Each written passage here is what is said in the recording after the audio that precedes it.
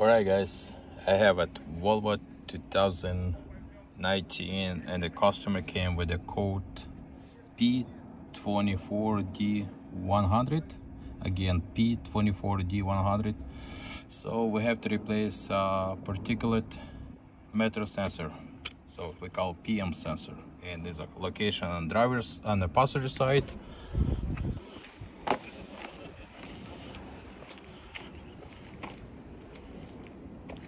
So location is on by the DPF filter.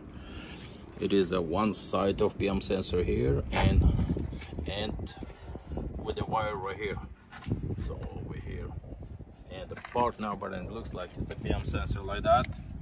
And the part number is right here is a 24191736. Again, 24191736. Okay, good luck.